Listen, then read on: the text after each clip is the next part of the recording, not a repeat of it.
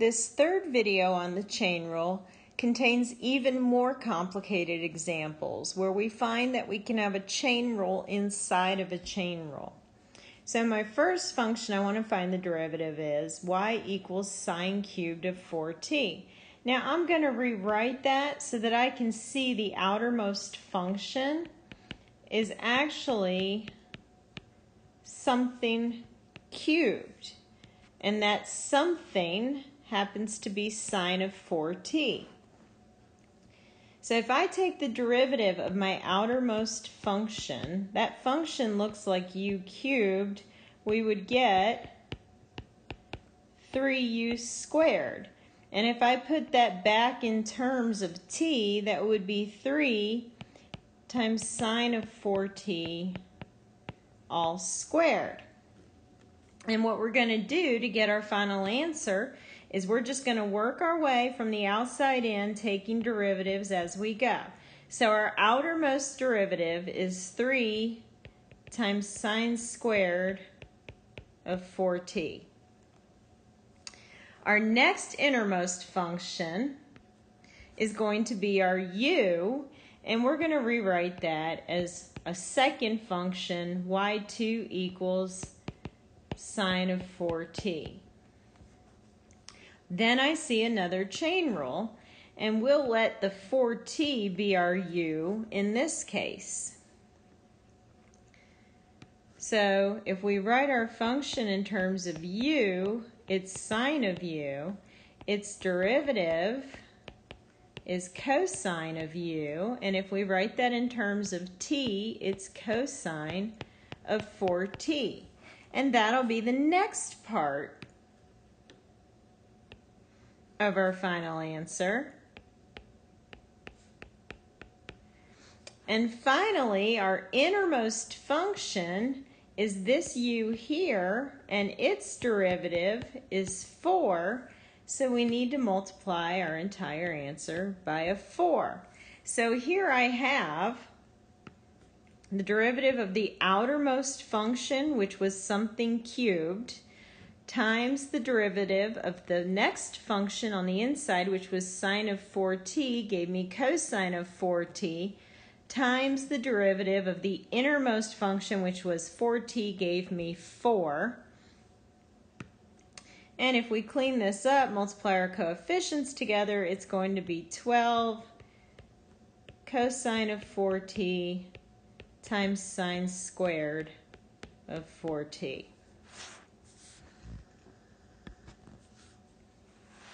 Okay, let's try another one. Here, if I see my outermost function as something raised to the third power, we can let that be our u. Then our function in terms of u is u cubed. Its derivative is 3u squared. And if I put that back in terms of the original function, it's 3 times 2 plus x squared plus 1 to the 4th, all squared. So that's the derivative of the outermost function. So we'll write that down here.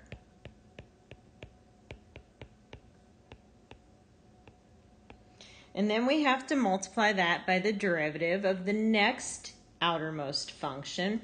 So we'll let our u from the first instance be our second function.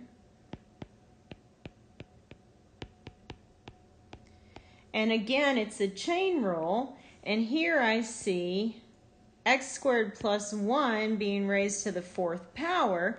So we'll let that be our u. And if I write this function in terms of u, I get 2 plus u to the 4th. Its derivative, then, derivative 2 is 0, and I get 4u cubed. If I write that in terms of x, that would be 4 times x squared plus 1 cubed. So that's the derivative of that part of our function. So we multiply it by the derivative of our outermost. And finally, we need to take the derivative of our innermost function here, and u prime would be 2x. So we multiply that down here, and if we clean this up, putting my coefficients together, I get 3 times 4 times 2 is 24x times x squared plus 1 cubed times 2 plus x squared plus 1 all raised to the 4th all squared.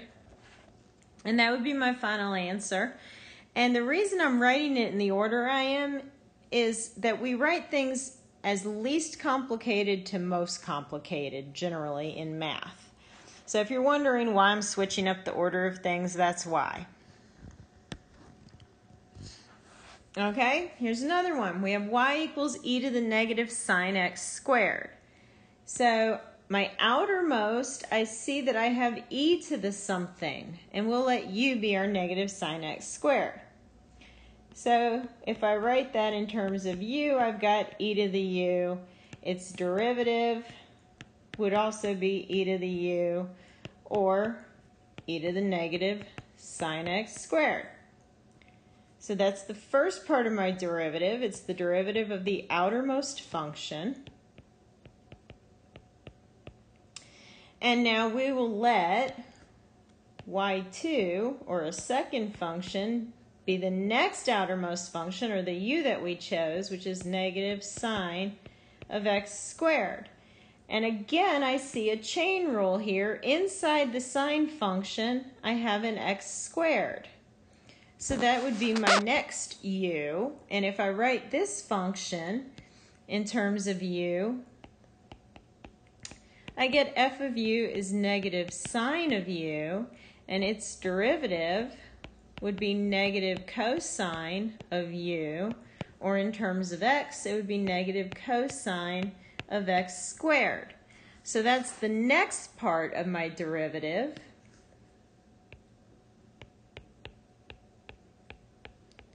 And finally, I have to get to the derivative of my innermost function here, and we get u prime is 2x. So this whole thing gets multiplied by a 2x.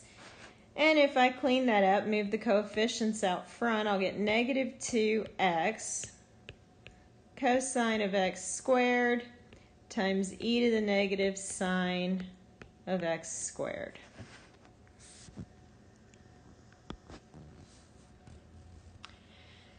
Okay, this one's even more complicated, but we're just going to simplify it by working our way from the outside in. So, I see that I have cosine of something. So, we will say our function in terms of u is cosine of u. Then its derivative would be negative sine of u, or negative sine of the square root of sine of pi x. Okay, so that's the derivative of my outermost piece of the function. And I know I'm going to run out of room, so I'm going to come over here and write that on this other slide. So our first part is negative sine of the square root of sine of pi times x. Now we need to go back and get a second function and take its derivative. So we'll let our y2 be the u we chose here, and I'm going to write that as sine of pi x all raised to the 1/2 power. So we're going to let sine of pi x be our u here. Then our f of u is u to the 1/2. Its derivative is 1/2 u to the negative 1/2. And in terms of our original function, that makes it 1/2 sine of pi x,